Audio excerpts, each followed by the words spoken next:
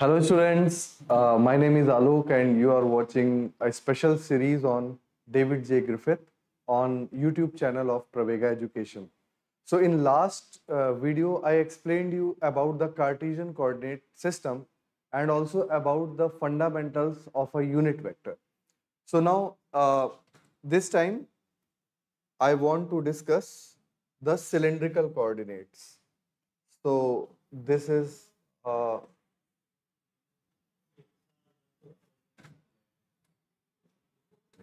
a figure of cylindrical coordinate.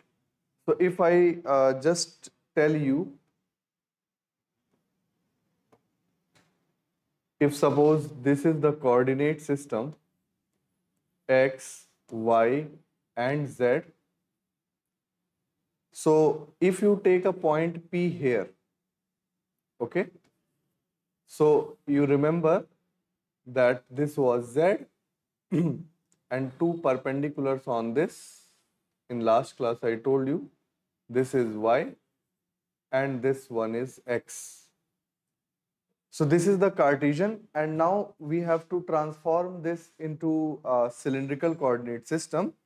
So for cylindrical coordinate system, this is x, this is y, this is z, the three orthogonal axes, and you take a point P, again you drop a perpendicular here, and then you will have two perpendiculars like this. Suppose I draw this and this. These are the two perpendiculars, okay? So this will become x and this will become y.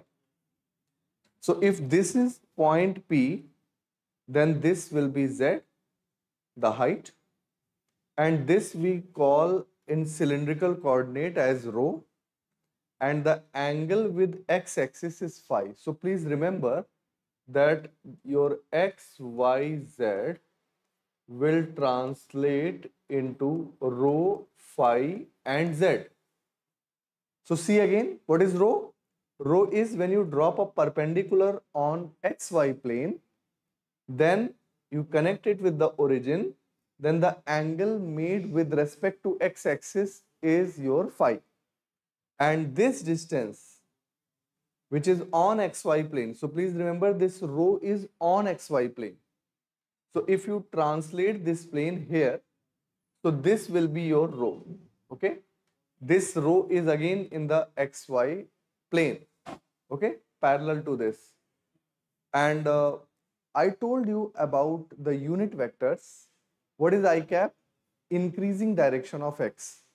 What is j cap? Increasing direction of y. What is k cap? Increasing direction of z. So similarly here you have rho, phi, z. So rho cap will be increasing direction of rho. Phi cap will be increasing direction of phi. So this is phi angle. So if I draw, suppose just I remove this so that it is not confusing, and draw a perpendicular on this. Perpendicular on this rho vector will be phi cap, and z cap is very easy. This is z cap, it is increasing direction of z. So just take these vectors here, you will get rho cap, phi cap and z cap. This is the same notation like ax, sometimes written as I cap, sometimes written as x cap. All these three are same. Now we can calculate the values, and this was our original. This is rho, and this can be r. This will be r of spherical polar coordinate. So if I want to show you spherical polar right here, this is r, this will become theta, r, theta, and the same is phi. All three you understood? And I told you that in Cartesian, x is equal to 0, y is equal to 0, z is equal to 0, planes intersect, which is called origin. Similarly, if a point P is there, it is represented by three mutually perpendicular planes. X is equal to constant, y is equal to constant, z is equal to constant.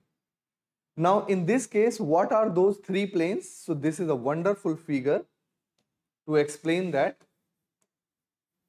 just see this. If this is point P, this phi cap will be, if you put a door like plane, that will be actually phi is equal to constant. So you see this door is phi is equal to constant, because on this door every vector will have phi is equal to constant. Phi is the angle with the x-axis, and this point P is represented by rho. So rho is equal to constant will be a cylindrical surface. So if you take rho constant and make a surface out of it at constant rho, it will become a cylindrical surface. So phi is equal to constant, rho is equal to constant, and z is equal to constant will be a plane parallel to xy plane. Z is equal to constant will be a plane parallel to xy plane. So all these three mutually perpendicular planes will make your x is equal to phi is equal to constant, rho is equal to constant, and z is equal to constant planes will intersect what is known as point P. Okay, so same concept which I gave you in Cartesian came here in the cylindrical coordinate. So this is wonderful figure I have taken from a book, Hayat. Now, to explain you the small elements, so just check this. So this was point P, and at that point P I am taking a small volume. So suppose this was my rho and this was my phi. So if I increase little angle, this small angle will become d phi, and angle is equal to arc upon radius. So arc is rho d phi. This will become arc, and parallel length translated here, this will become rho d phi. This is in the direction z, so it will become dz, and this one is rho, so little increment in rho direction will be d rho, so this will become d rho. So now this cuboid actually is like this. If you want to calculate a small area element outside, because it will be used so much, so you see length into breadth, rho d phi dz will become this shaded area, correct? And if you want to write a small volume, length into breadth into height, so rho d phi dz is this area and d rho.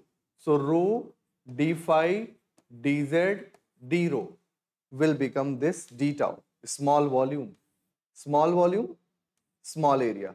And any other area can be just calculated by length into breadth.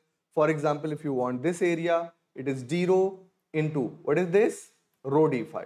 So this area will become rho d phi d rho, this area at the top. And any other area you can easily calculate by length into breadth. So this is again a wonderful figure to understand about a small element, because you know in calculus, every time you will apply calculus, you will take a small element, then you will take a small charge or small current element, anything. So you will require a small volume. So this is how small volume and small area can be written. And also if you want to translate this into your Cartesian coordinate, it is so easy to see it, because you just see this figure.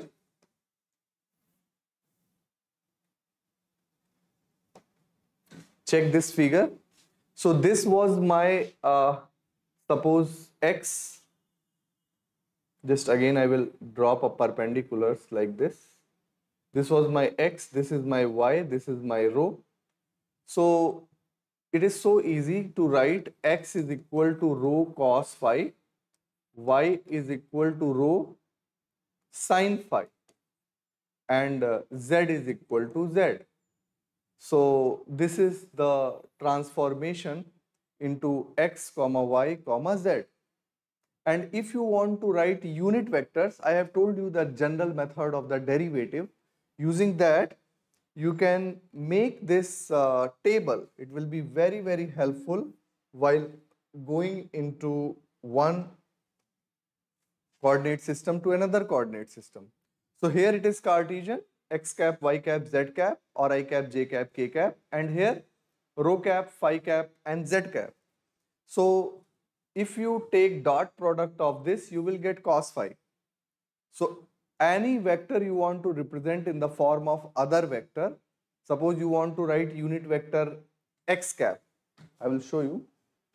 Suppose you want to write unit vector x cap in the form of rho phi z, so it will become cos phi rho cap minus sin phi phi cap, and y cap will be sin phi rho cap plus cos phi phi cap, and z cap is equal to z cap because it is in cylindrical also.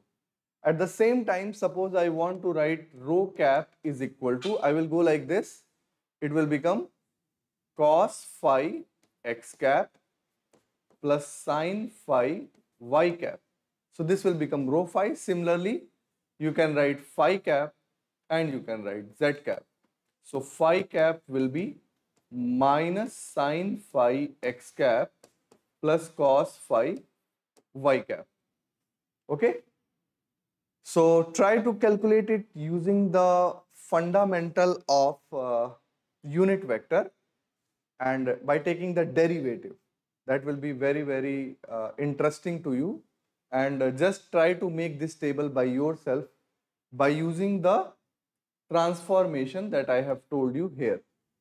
So in next video, I will discuss about the spherical polar coordinate system, and just try to see each and every video and give constructive comments.